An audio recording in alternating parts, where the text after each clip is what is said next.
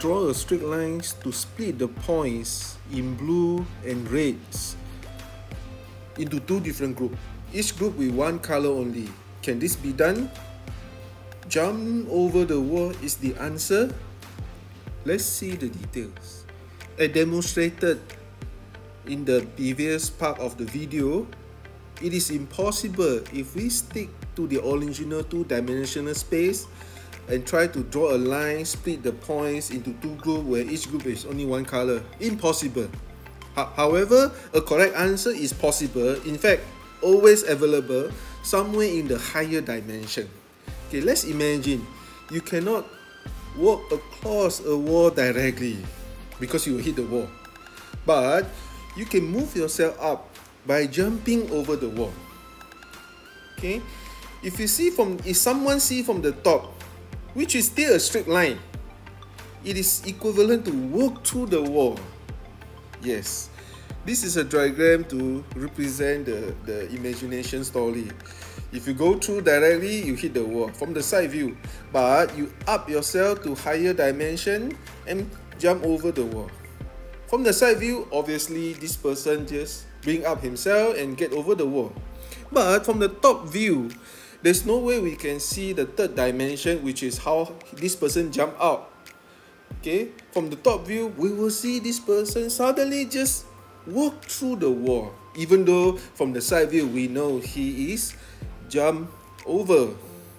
Now, okay, so this jump over wall demonstrate a solution of straight line in higher or additional dimension, but that doesn't mean we can create a new dimension without systematic mathematical process. Okay, so let's see. This is the original two-dimensional space, and with the colors, we convert to coordinate, where you have x1, x2, and C stand for color.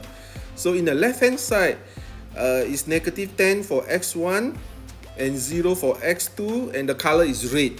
Yeah, so in total, we have 7 points, 2 points in the left, 3 points in the center, and 2 points in the right.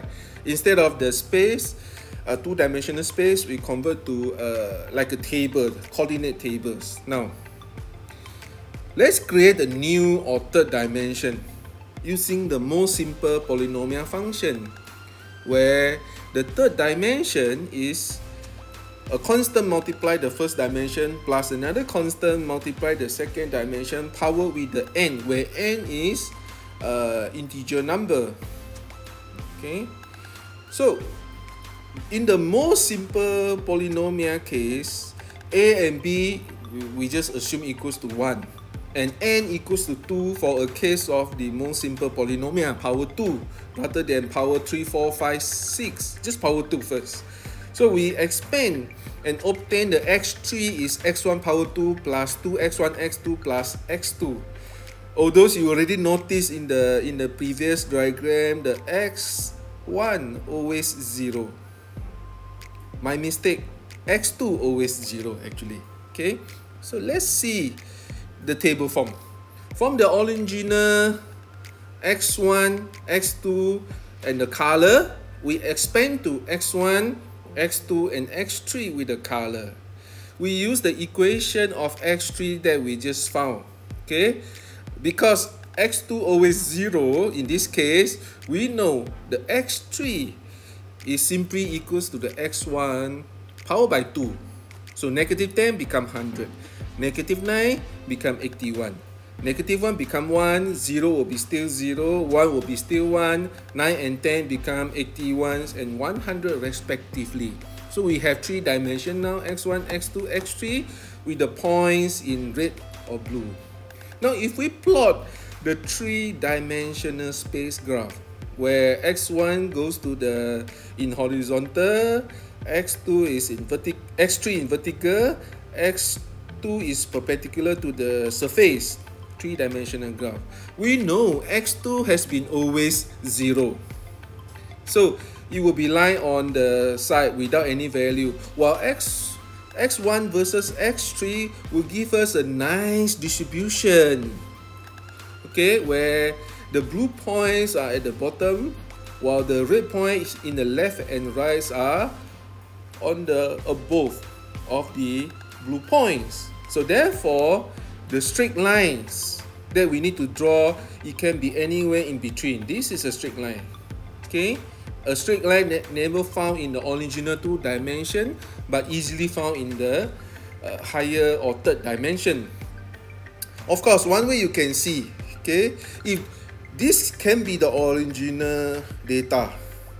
Unfortunately, you see from here, you do not have a 3 dimension, but you only see from here, which is from the bottom of the parabola. So therefore, you will see this 3-point focus, the blue points focus in the middle, while 2 red points in the left hand side and 2 points in the right hand side.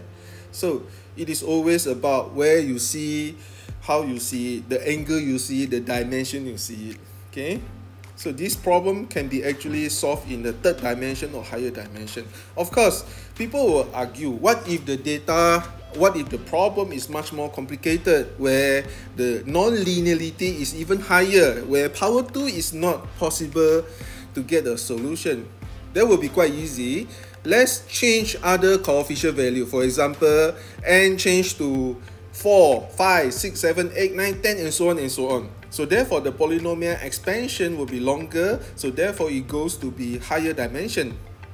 But practical method, we just project the data into infinite dimension using an explanation-based function. We know the explanation function is a Euler series where 1 plus z, explanation z is 1 plus z power 2 over 2 factorial, and so on and so on and so on, and that never finish.